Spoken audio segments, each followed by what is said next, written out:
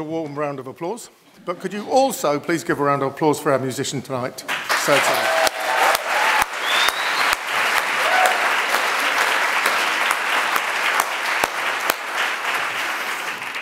I'm Paul Webley, I'm the Director of SOAS. I'd like to welcome you all in the audience tonight, particularly those who have travelled a long way to be here, and Professor Khalili's friends, colleagues and family. I don't quite know where your family are. They're sitting over there. But they're over here. But anyway, I was told this is the first time that you've heard your mother speak academically. I can assure you it'll be brilliant and it won't be boring, okay? We've got guests from many institutions here tonight, some of whom have travelled a very long way to be here, a very long way indeed. And we really appreciate all of you taking the trouble. It all adds to the occasion that is a SOAS Inaugural. This has a wonderful feel to it. I could tell that when I was just waiting outside. It's great. It's a ceremony, it's a rite de passage, it's a celebration, I think, above all, but it's also an enjoyable intellectual event for the whole of the SOAS community. Now, just to make sure that it is an enjoyable event, I do need to just do some simple housekeeping. So, turn off your mobile phones if you've not already done so.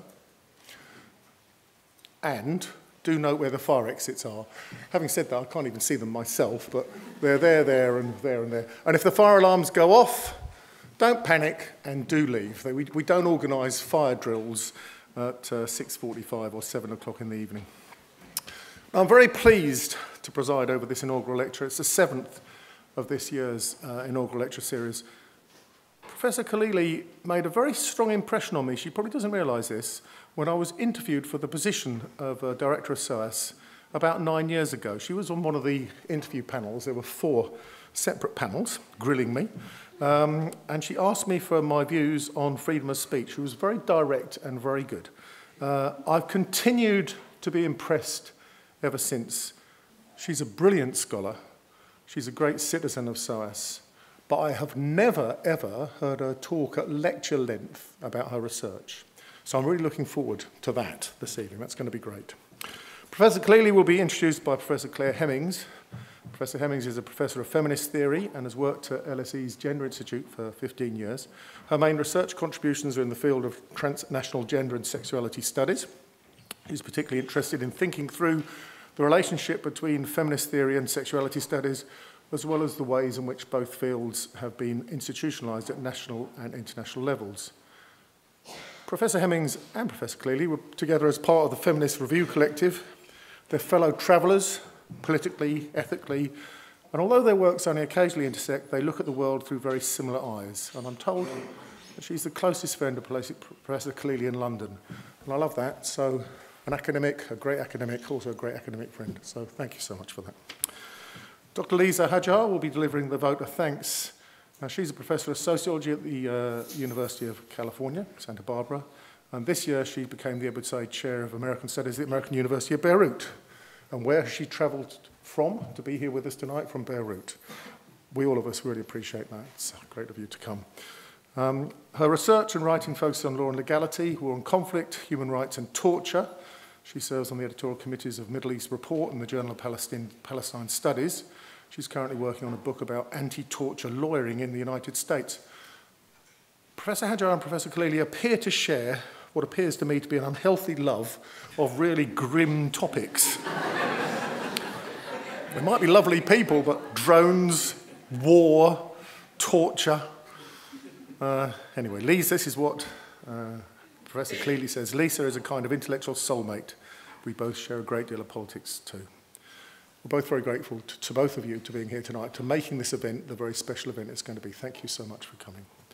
Now, at the end, there'll be a vote of thanks. Sometimes people stare around looking at each other saying, what do we do now then? Okay, so after the vote of thanks, then you go upstairs for a reception and canapes, okay? So you don't have to rush, but that's what you have to do at the end. So, to introduce Professor Khalili, I'll now pass over to Professor Hemmings. Over to you.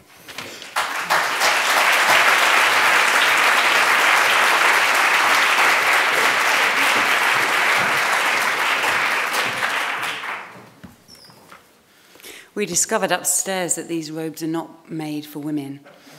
So they're So eventually Eden Ravenscroft will actually have to redesign their robes, hopefully sooner rather than later. It's such an enormous pleasure and quite a responsibility, I'm sure you'll agree, to introduce Professor Laleh Khalili.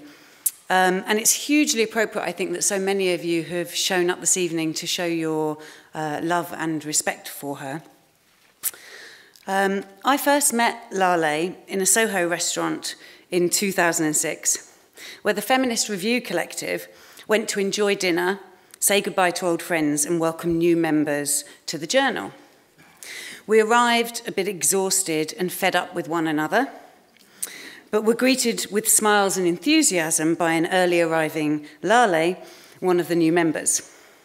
As we grunted and collapsed in so many small heaps, Laleh realised she was not going to get anywhere until we were refreshed, and so took charge, ordering bubbles and nibbles, chivying us to the table and effectively hosting us until we recuperated.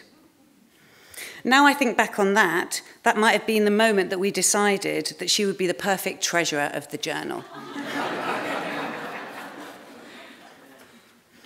I was lucky enough to sit next to Laleh that night and was drawn into the orbit of this remarkable woman who has become such a treasured friend. Within 4 hours, we had shared our own trajectories through intellectual and geographical locations. I think mine took a couple of minutes, yours took somewhat longer. Expressed enthusiasm and disgust for various kinds of food and ways of preparing them, established a common socialist feminist analysis of various political and cultural concerns within Scotland, the US, Australia, and Palestine, argued quite fervently about same-sex civil unions and whether these confirmed or opened up the status quo, mercilessly mocked people who believe in work-life balance, named our relationships past and present as well as common friends, talked about Laleh's decision to have May, her beautiful daughter, and my decision not to have any children, and laughed and laughed and laughed on the 73 bus back to northeast London. And by the time I got home, re-energised from having stolen some of Laleh's sparkle, I could barely remember what a London life without Laleh in it felt like. You will all, I think, recognise the Laleh of this brief anecdote as resonant with the Laleh whose intellectual achievements we have come to celebrate this evening. For me, I learned 2 primary things about her that night that have remained true. First, I caught a glimpse of Laleh's deep intellectual life, underwritten by the real political and ethical commitments that drive and sustain her. And second, I already felt galvanised by the extraordinary energy that she brings to that life and to those commitments.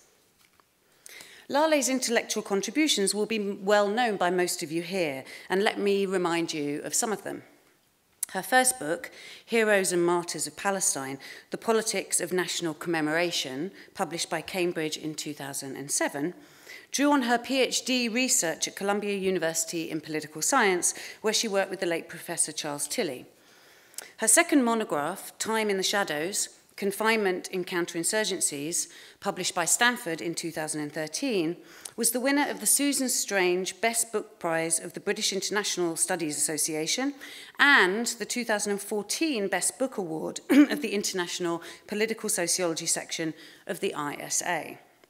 Both books combine empirical research, the first through detailed ethnography in the refugee camps in Lebanon, the second through interviews with former detainees of Abu Ghraib, Guantanamo, and Israeli detention camps and prisons, but also with military officers, guards, and interrogators.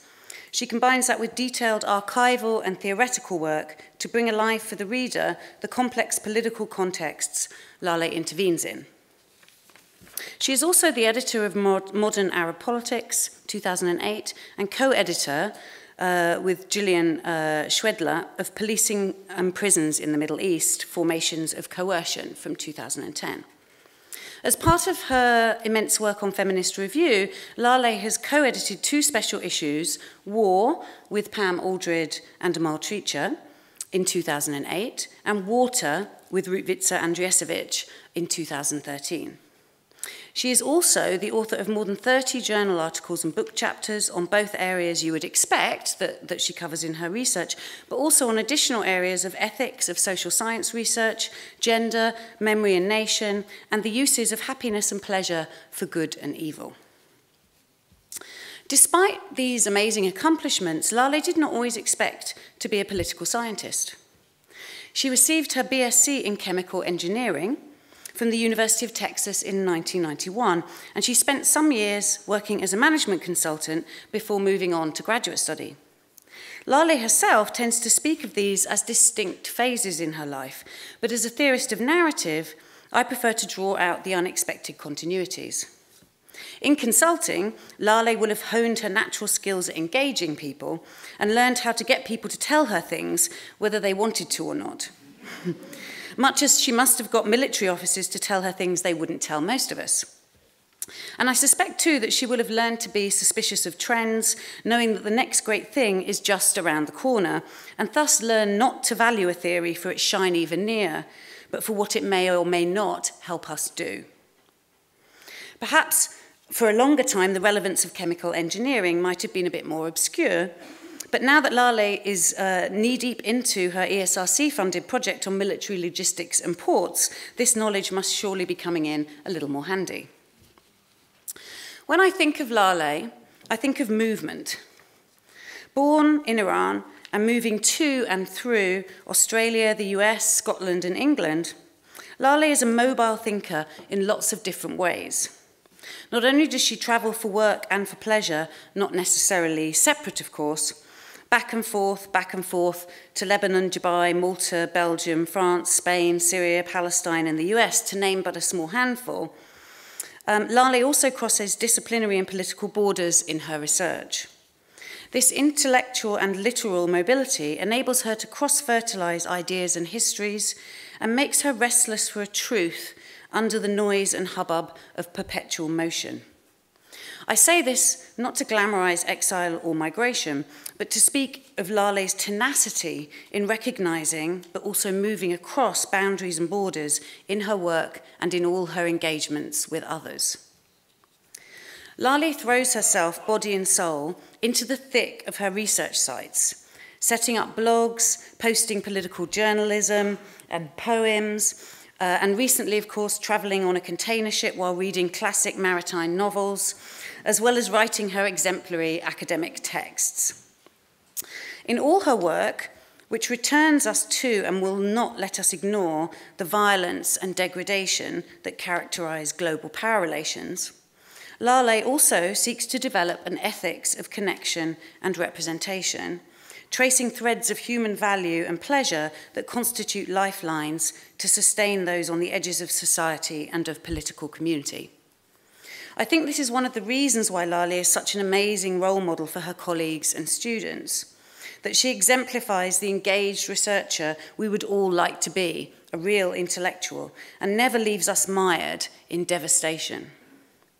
Violence will constrain and decimate people's lives, but so too we will find ourselves, quote, cycling on the Corniche and swimming in the sea, unquote, as the subtitle of Laleh's AHRC-funded project, Politics of Pleasure in Lebanon, reminds us.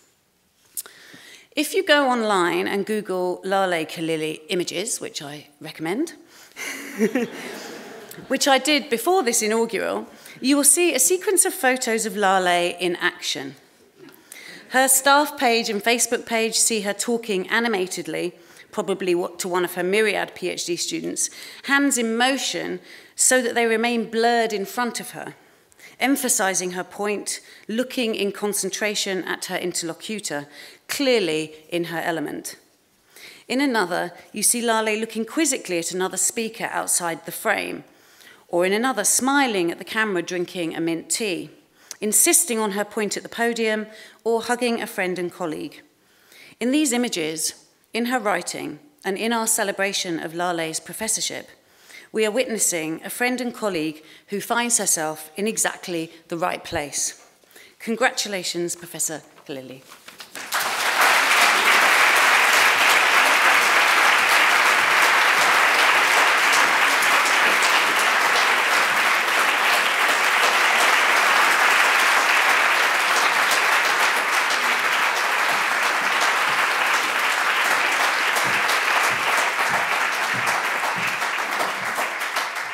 Hello, everyone. I'm going to be fiddling with this robe, so I'm just going to wear it in a jaunty way. Okay.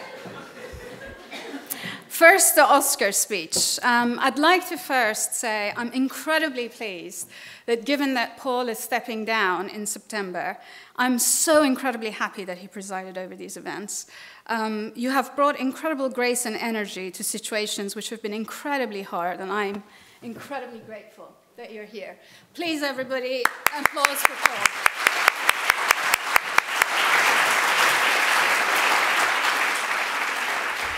I'm unbelievably moved by Claire's introduction, and I think it was very excessive. And the only reason I'm not weeping is because I'm wearing liquid eyeliner, which my daughter wanted to wear.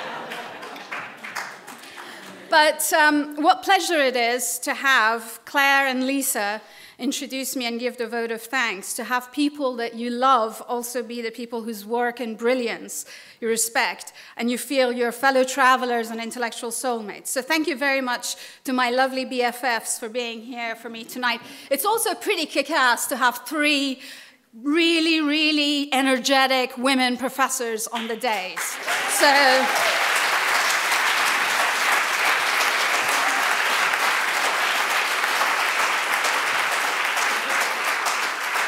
I'd like to acknowledge my beautiful kids, May and Pablo, who are going to be bored out of their minds, I'm sure. But they're going to be here. It's just an hour. I didn't let you bring your gadgets in, so just see if you can bear it for a bit. And all the friends who are here, I'm so grateful to you for having been here, for being here now, and for having been here for me for years. And I'm especially happy to see loads of my colleagues from my department and from across SOAS here.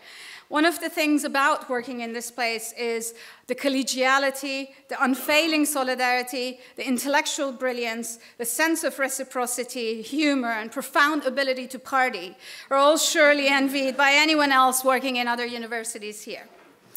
I'm very happy and moved to see so many of my former and current students here in the audience. You make my life as a teacher a joy. Your intellectual curiosity, your boundless enthusiasm, your belief in the power of political mobilization, this is SOAS after all, your total absence of cynicism. Teaching you is still a privilege and a joy at a time when universities seem so rapidly to be transforming into enterprises made for profit and customer service, where our customers are government and businesses. So thank you for being you and for making SOAS the extraordinary place that it is. Last but not least, I want to thank the amazing colleagues who have organized the evening quietly and behind the scenes and so unbelievably efficiently. Payal Galgani, Eleanor Massey, Tom and Katie, our colleagues in design, Jerry in audiovisual, Glenn who's taking photographs, and our colleagues in catering and cleaners who will clean up afterwards, who are putting the food up upstairs, who've made this evening possible. So thank you to all of you as well.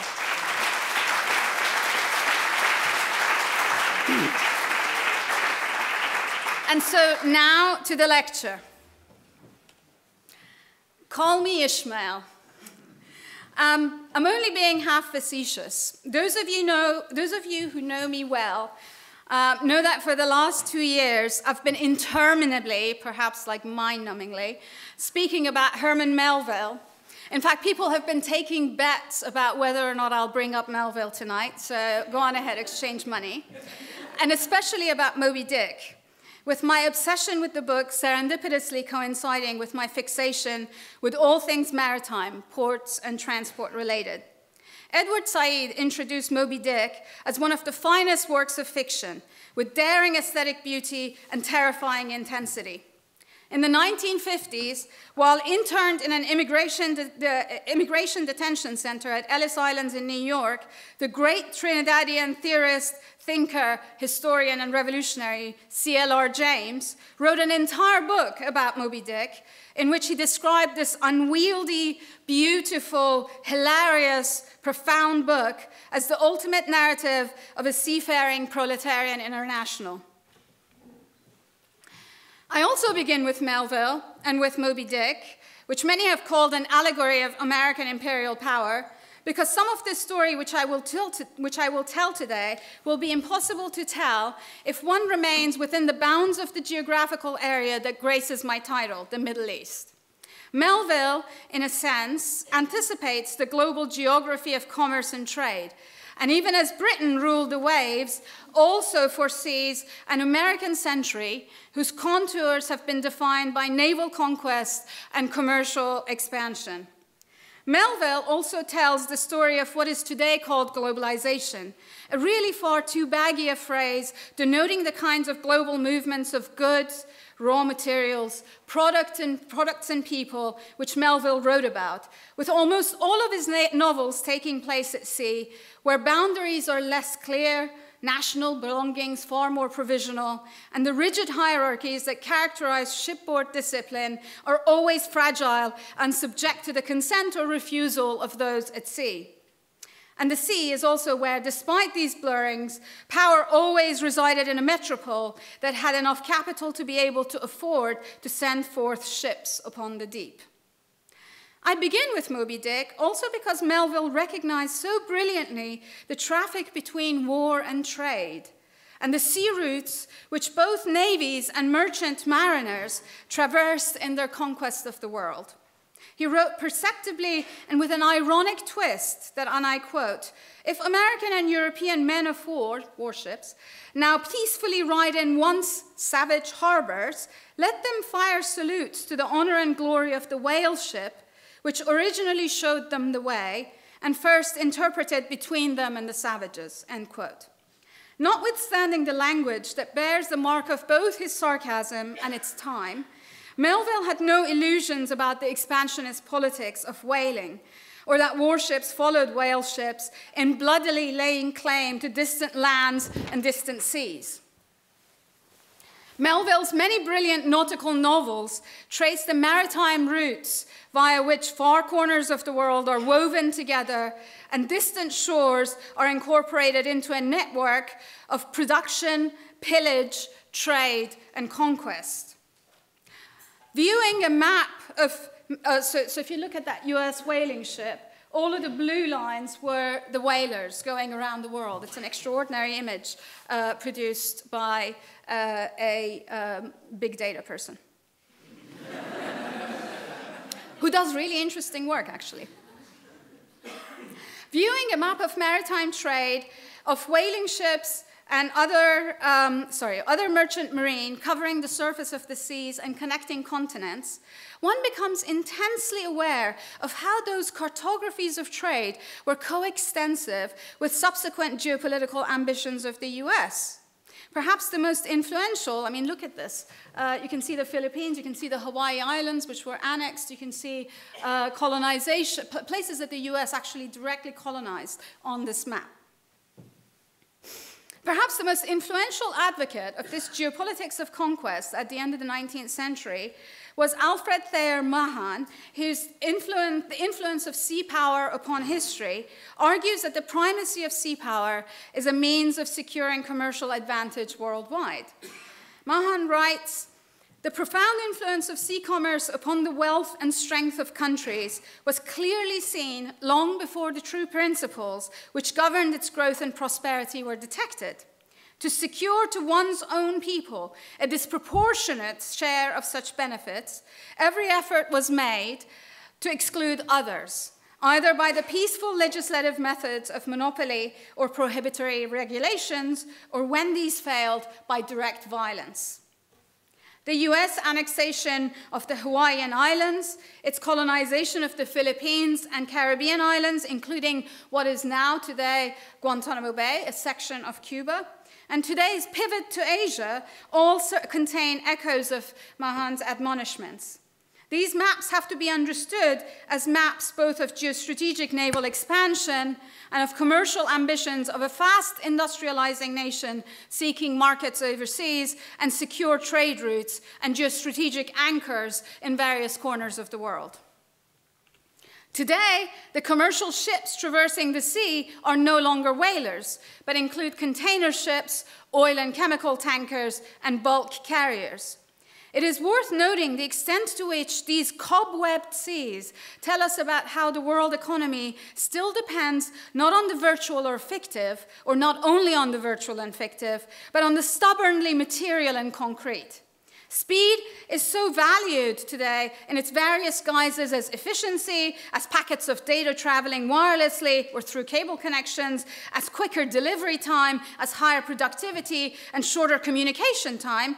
But speed is still not necessarily a characteristic of the vast majority of the world's goods traveling its seas. As the great theorist and photographer of seaborne labor and trade, Alan Secular, wrote, large-scale material flows remain intractable. Acceleration is not absolute. The hydrodynamics of large-capacity hulls and the power output of diesel engines set a limit to the speed of cargo ships not far beyond that of the first quarter of the 20th century. It still takes about 8 days to cross the Atlantic and about 12 to cross the Pacific. Further, although living in London, which is the banking center of the world, makes us think that most value produced is in fictive commodities, speculated futures, money moving or being forged, literally sometimes, through manipulation of LIBOR, financialization, and various other instruments, and the transmission of value through ether. In fact, traveling through ports will tell you that things, many things, most things, are still concrete, solid, earthbound, dense. Of the material that is carried in the largest volume in tons by far is still the raw commodities extracted from the earth and transported from one point to the other. These are the basic stuff from which everything else is made, and the basic stuff which still runs the engines of the world. Oil and gas, which are the blue segments there, this is the tonnage of the goods traveling on ships. And what are called the 5 main bulk cargoes: iron ore, coal, grains, bauxite or alumina, and phosphate, which is the browny beige bit above the blue. But manufactured goods matter, of course, too. Although the bit that shows the containers at the very top, the gray bit, seems much smaller in terms of tonnage, given that most likely it is manufactured goods, it will have higher value. Further, the whole point of containers is an increase in the density of the materials transported. More and more weight per volume, packed in ways that fewer people facilitate smaller volumes, moved over a vaster span of space in bigger ships in less time than before. Already in mid-19th century, Karl Marx was envisioning the spread of world markets connected through networks of production and webs of maritime and rail transport.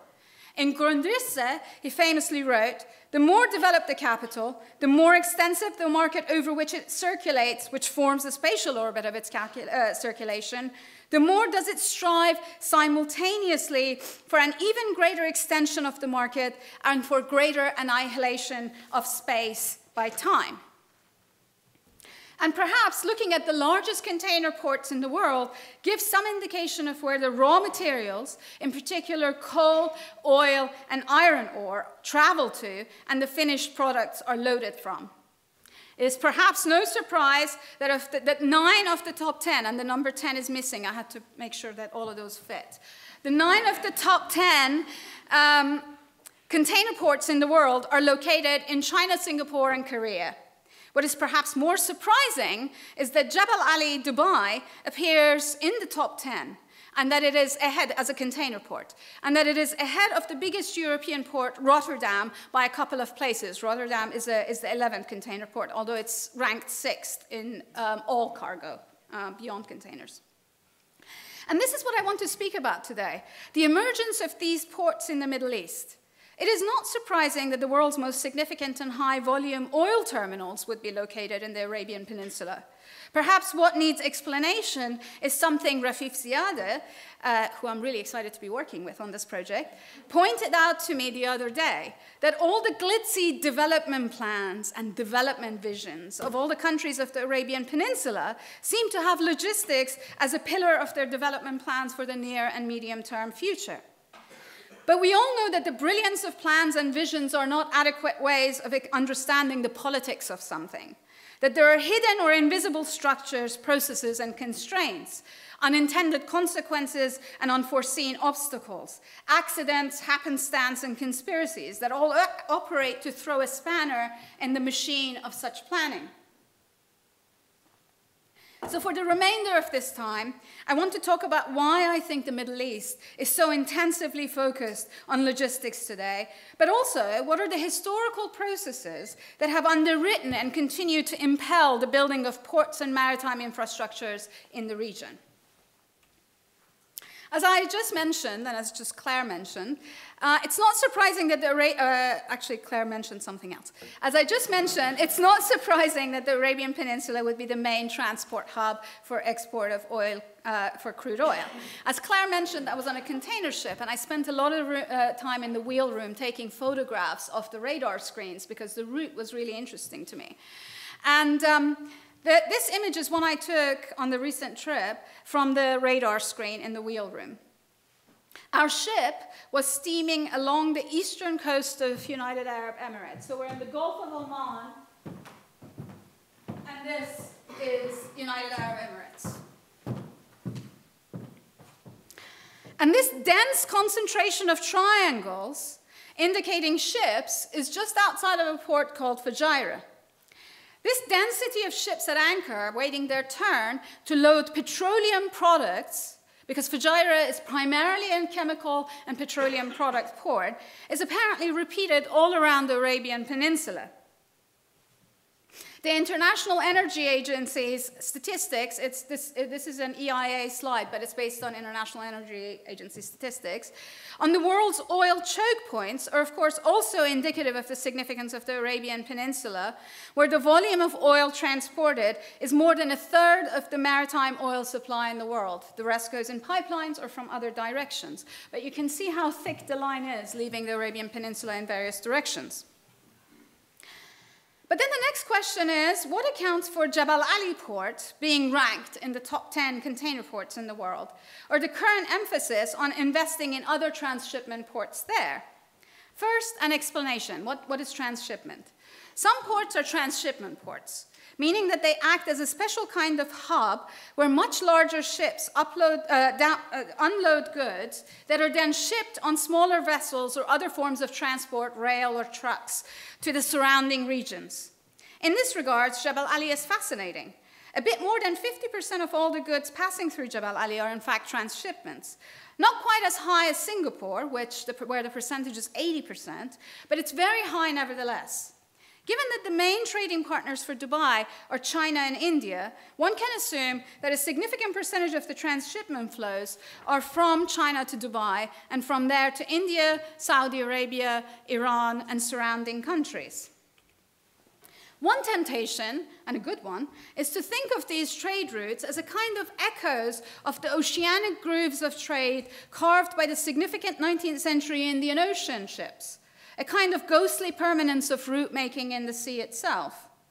These routes are familiar routes, scented with spice and odorous with debt bondage, slavery, and the depredations of various East India companies and so many other neo-colonial companies involved in extraction and production and trade. But the story of the Indian Ocean trade of the 19th century is perhaps most significant to me because it is clear that since then, a great many ports in this corner of West Asia have fallen, and a great many ports have risen in their places. And this is a great deal of the puzzle I'm trying to sort out, to explain why Aden, Basra, and so many old and venerable Iranian ports have been replaced by ports in new places, Jebel Ali, Salalah, Khor Fakkan, and so on. You can see from that image that the Persian Gulf landing points are all in Northern Gulf rather than in Southern Gulf, where now the biggest ports are. And here's a provisional answer. That the geopolitics of war-making has been crucial to the politics of capital accumulation in the Gulf. And both of these would have been impossible to imagine without the invisible sinews that connect the world together, that move the limbs of war and trade, the maritime trade in goods and raw materials. Wars are fought to protect trade routes, much of it maritime routes. International laws were first articulated by Grotius in justification of colonial control over maritime routes. Hydrographic charts and land maps were the necessary tools of the merchant and naval ships furrowing the sea. I spent a lot of time staring at admiralty charts, which are the currency of these container ship trips. They are still used extensively in these trips, and these admiralty charts were first produced by the Hydrographic Office of the Admiralty as a means of imperial expansion, maritime imperial expansion for Britain. So much of what we pass over as the everyday furniture of our lives, our politics, our social relations, have their roots in this struggle over commercial and naval supremacy at sea.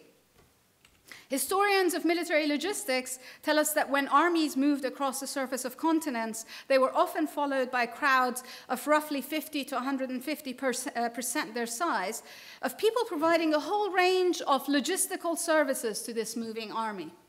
Napoleon was so successful in the wars he fought, including those he fought against the British in Egypt and Syria in the struggle over access to India, not only because he had a great strategic mind, but because he had at hand a formidable administrative apparatus that ensured supplies for his army were always there. In Europe, these supplies were not requisitioned forcibly from the Europeans, as had been the common practice beforehand, but sent from behind the lines by the first ever instance of trains actually used for these purposes. In other locales, including Egypt and Syria, and later Russia, where Napoleon failed, his failure was as much a flaw in his logistical planning and enforceable requisitions and plunder of local goods needed to supply his army as the actual exigencies of battle. In fact, it was a Napoleonic innovation in European land wars to send commissionaries ahead of the military, and I quote from a military historian, in order to organize the resources of this or that town and set up a market. And of course, on particular military trains, which was often fought over for permanent bases to be established. The diffusion and proliferation of roads and other means of transport, markets, and civilian institutions have, in the vast majority of instances, gone hand in hand with war making. And the infrastructure of the market is also the same infrastructure used for war fighting.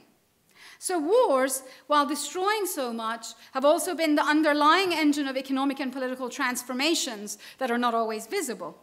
Military historians, for example, trace the emergence of the vast network of railroads across Western Europe. If you've ever gone interrailing, you recognize what an amazing network it is. It actually goes back to the logistic lines that fed the different sides of European wars, often fought by the French and the Prussians as far back as Napoleon.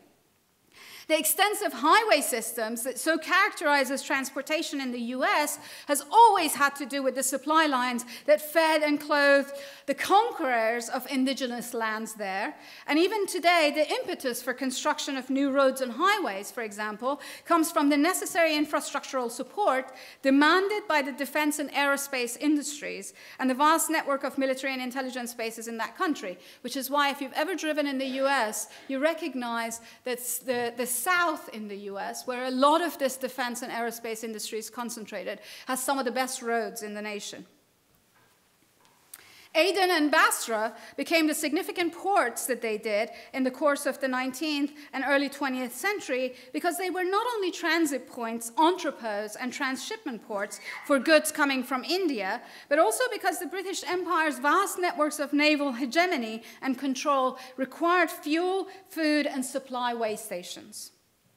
That this still holds true has become clear to me in the course of my research thus far, only a few months into the project, and especially through the travels in the region. A look at the density of the ports today in the Arabian Peninsula shows the extent to which the growth of maritime transport infrastructure has had connections to war making. Of course, oil is a factor, but many of the ports highlighted above are not necessarily primarily or even secondarily oil ports. A constant war economy since at least the 1950s has been crucial in reshaping the sector and the geography of the region. Think of the closures of the Suez Canal during the 1956 and again 1967 wars, the latter time for a total of 8 years. That led to the economies of scale embodied in the supertankers that became so much of part of the trade in the region, and which eventually, actually, the emergence of these supertankers became a significant factor in the growth of the rocketing economies of Japan, Korea, and later China. Think of the anti-colonial insurgency in Aden that led to the British withdrawal from that corner of the Arabian Peninsula and the fall of Aden from its superior position as a merchant port when decolonization happened. Think of the US presence on the peninsula in Bahrain, Qatar, UAE, Oman, secretly and privately in Saudi and in Yemen. And the role of US Army Corps of Engineers and the role that the US Army Corps of Engineers has played in the construction of ports there, including managing the construction of Salalah Port, which, as you saw on the list that I put up, is now one of the largest ports in the Middle East. Think of the shifts in finance and insurance from Beirut to the city-states of the Gulf during the Lebanese Civil War. Think of the manner in which Kuwait and Dubai became entrepôts for Iraq and Iran, respectively, during the latter's long and devastating war in the 1980s. Think of the 1980s tanker wars in which the US hegemony in the Gulf was consolidated. And as Toby Jones has shown, formal US sovereignty was extended over crude tankers that were flagged to the US as if they were tiny fragments of US sovereign power floating in the Gulf. And of course, this declaration of sovereignty over tankers was happening exactly at the same time as the US merchant marine was being entirely disbanded, with ships now flagged to other countries, and especially to flags of convenience, which are registered in countries like Liberia, Panama, or Cyprus, that obey few rules as far as labor conditions, environmental obligations, or other legal obligations were considered. I myself was exposed to the intense embedding of ports and transport infrastructure in these imperial matrices of capital and coercion during my recent trip on the container ship from Malta to Jebel Ali. This was an extraordinary experience. This was the ship I was on, 365 meters long, 50 meters wide, 200 meters high. It's not 200 meters high. It's 90 meters high. Sorry. That would be pretty amazing. This was an extraordinary experience in every way, and I've written about the diaries out in my blog. But I wanted to talk a little bit about some of the things that most struck me while steaming through the Arab seas. This is the route that we took from Malta to Jebel Ali. These are southern Mediterranean, Red Sea, the Gulf of Aden, Arabian Sea, the Gulf of Oman, and the Persian Gulf. And of course, it was lovely and warm when you guys were having a really cold winter here. On the one hand, this experience of annihilation of space by time was entirely real, however provisional, slow, and bounded it still is by constraints of politics, geopolitics, and geography. And what I want to do is I want to show you a little video of floating of the ship, and just to give you a sense. This is going through the Red Sea. And that sound is the sound of the engine.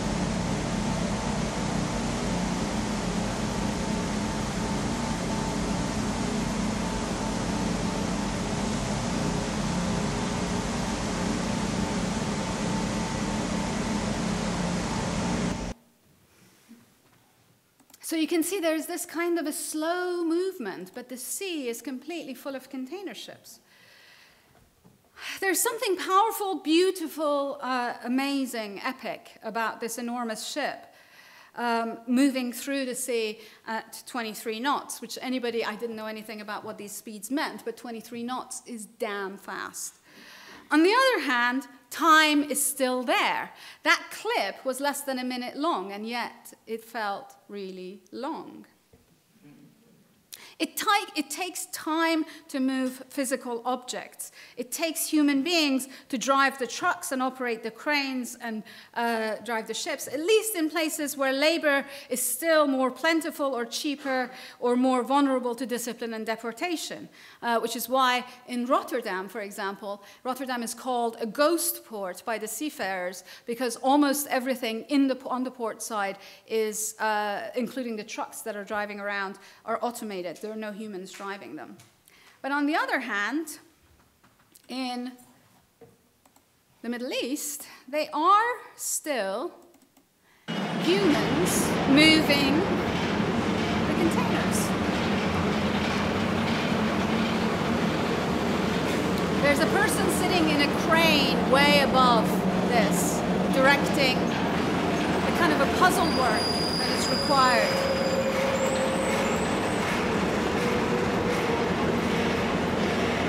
And this is going into the hold of the ship. There's 10 layers of containers, and then 8 layers above the hold.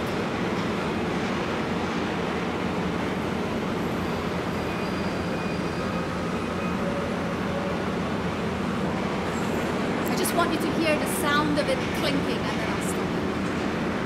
It's amazing.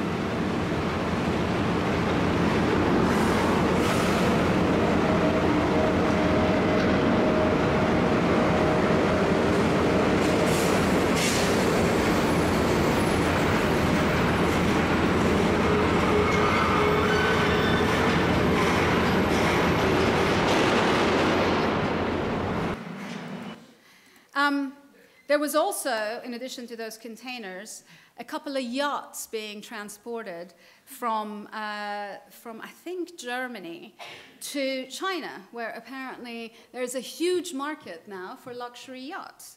The main item being transported, based on the number of refrigerated containers in there, seem to be chemicals. So what was incredibly striking was the physicality, the materiality of maritime commerce. Second, what was striking was the extent of the security seas. I was expecting to see pirate ships in the pirate waters of Gulf of Aden. There was even a frisson of danger thinking about pirate skiffs trying to intercept us, some adventures. I even wrote out a kind of a will saying, if I get captured, who should take care of my mortgage? Instead, I'm serious. Instead, what I found was the extent to which, in fact, the prevalent kind of non-merchant ships on these waters are warships, and they're everywhere. The French aircraft carrier Charles de Gaulle was on its way to the Gulf there, and it actually identified itself to our ships and warned that there might be naval planes flying overhead. But so were a dozen other anonymous grey warships of various sorts, often dwarfed in size by the massive container ships passing them by. They often cloaked themselves with no identifying information sent out, no flags, nothing that said where they were coming from. And on the little screen, which shows the name of the ships, it was either not showing anything at all or it was blank. And the only way that you could tell they were warships, of course, the seafarers knew them all, but it was also they had these numbers on the side, which I wrote down. And the ships that we passed included Dutch, Italian, Indian, and Chinese warships. The route was similarly militarized. What was amazing, perhaps the most amazing bit of the trip, other than arriving in the ports, was going through the Suez Canal. And I had been on land side on Suez Canal, but never actually going through it. And what really struck me was that the entire length of the Suez Canal on the African side are layer upon layer of militarization.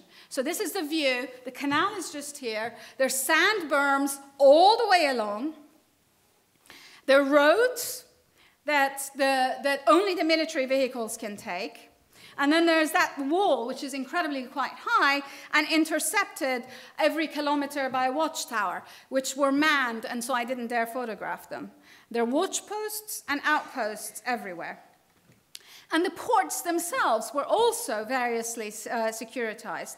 Some were more relaxed than others. But at Jebel Ali, for example, what I was really struck by was that where the ships berth on the side of the port is actually separated by a security gate. So anybody coming off the ship cannot get into the port proper. They can only stay in that berth area. And in order for them to get in there, they have to go through a gate which has an electronic identification security thing on it.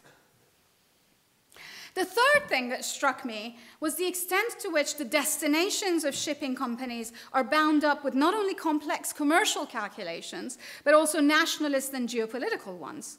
Alliances between shipping companies seem to follow interesting geopolitical alignments. CMA CGM, the shipping company that I took, which is a French shipping company owned by a Franco-Syrian family with connections still to Syria and Lebanon, is in an alliance with the United Arab Shipping, which was once based in Kuwait and is now in the UAE. And that says something also about the movement of capital in the Gulf itself. And their third partner was a major Chinese shipping firms. The geography of these alliances itself is pregnant with stories of war, movement, and commerce. And today, these alliances influence which ports are visited, which routes are selected, which commercial deals are entered into. There's so much more that I can say, but we're running out of time here. In this long lecture, one significant element has been missing, and that element is the bodies that are necessary to the working of the machine. They are the seafarers, dockers, port workers, construction laborers, and millions of others who make the movement of ships and of goods across the sea possible. I began with Melville's Moby Dick. Melville is remarkable not only for his powerful and beautiful rendering of life at sea, but also for his sympathy for mutineers and slave revolts. But I want to instead invoke his enigmatic story, Bartleby the Scrivener, as I close this lecture. In that story, a frail man working in a dreary legal office one day decides to refuse. He simply, undramatically refuses. I prefer not to. And his quiet, enigmatic repudiation shifts something in the fundaments of his world. Something imperceptibly changes.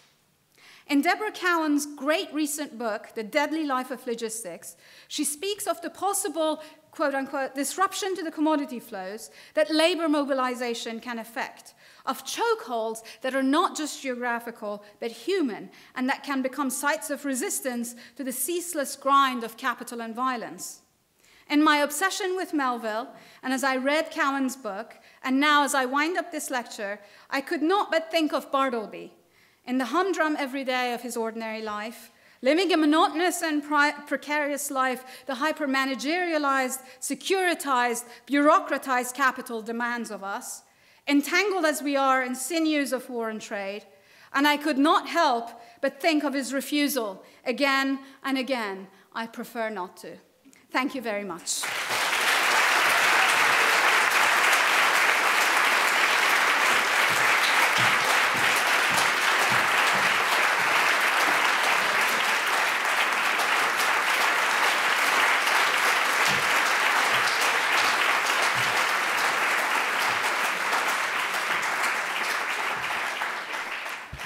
Well, I feel very privileged to stand before you on this stage to honor and thank Laleh Khalili. Although I don't speak any Farsi, I do know the meaning of June. Laleh June, you are the Juniest. I will have a few things to say about Laleh's magnificent contributions to scholarship, but let me start with a more personal reflection about how we forged our doppelganger bond through our shared fascination with some of the very worst kinds of things that humankind is capable of. Now, while that might sound like a grim homage, I love Laleh for loving to hate the things that I love to hate: torture, war, military occupation, targeted killing, and so on. We are weirdly and fabulously connected and energized by these shared interests.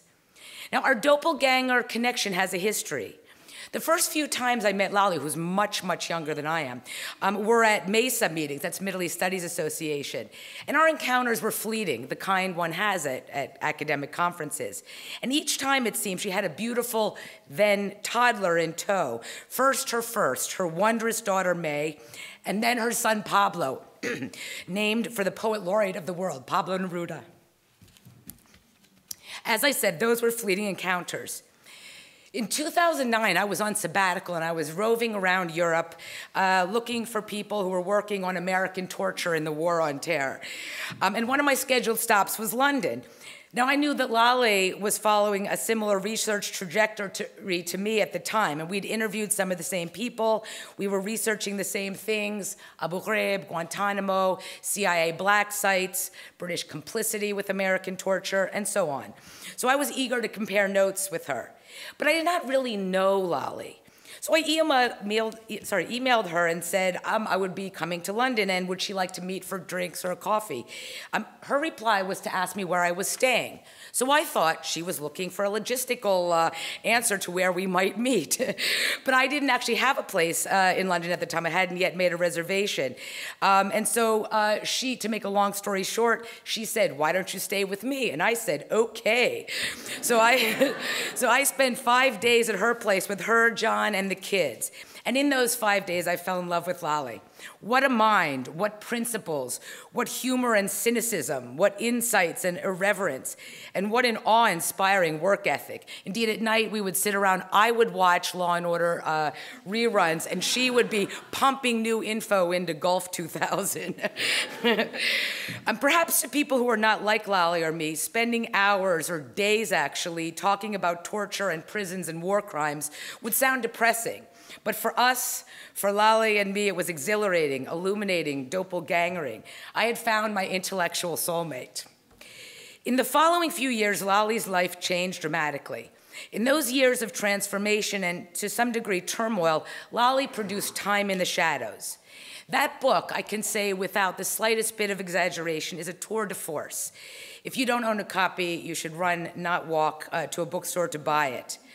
Time in the Shadows blends a historiography of counterinsurgency warfare across many continents and eras, an ethnography of military detention and a comparative analysis of prisoner abuse, and a political economy of confinement operations.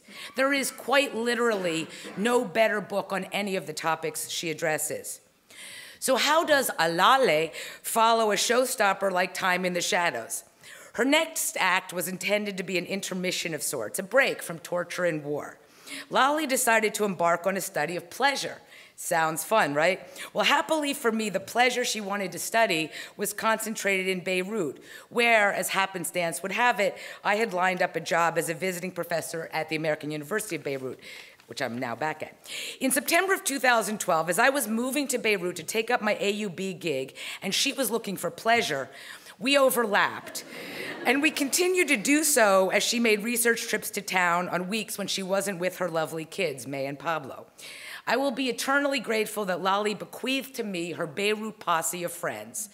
Her friends, now my friends, would wait her periodic visits as a perfect excuse to throw raucous Laleh-palooza parties. During that period, Laleh was frequenting the lefty bars in the Palestinian camps, the women-only beaches, and the shisha cafes to understand how people experience and understand pleasure and happiness. And watching her work was another life lesson for me. Laleh was working on pleasure at an especially unpleasurable moment when friends and allies, her friends and allies and research subjects were riven and alienated by conflicts racking Syria, Lebanon, and Palestine. But studying, analyzing, and theorizing pleasure was her task. So to do so, she let herself revel in all the poets and social theorists of pleasure and its contexts. In that transitional project, she unleashed her ferocious imagination. She let it off the chain. She theorized pleasure as practice, as collective affect, as an economy of joy and its counterparts in suffering and disappointment. And those grounded revelations about a topic as elusive as pleasure, I believe, led her to conceive of her current adventure, the sea. Laleh has set her sights on the infrastructures and trajectories of the world at sea and the world of the seas. And she has regaled us tonight with a taste of salt water and sea air, filtered through the eyes and minds of a brilliant observer of too often ignored phenomena. Now, I would bet that we, all of us in this room, and those of you watching later on YouTube, will never again see a container ship without thinking, Laleh taught me how to see that. Laleh, you make the world you study as you study the world. You are a poet, a political economist, an historian, an ethnographer, a philosopher, a traveler, a joker, a mother, a lover, a friend. You're a beautiful human being with an awe-inspiring intellect. Now, when I was invited by Laleh to give this thank you address, or I guess it's called vote of thanks, I joked that I would thank her for being part of my torture-focused world, and then I would wail, why did you leave me for the sea? But having read her blogs and heard her address tonight, I see the continuities of interests, thoughts, and theories. She weaves threads of the world, empirical, imperial, and literary threads, masterfully refashioned into original thought, and I am humbled again. Thank you, Laleh June. And now, before we go up to Lollipalooza London style, let's all give it up big time for Professor Laleh Khalili.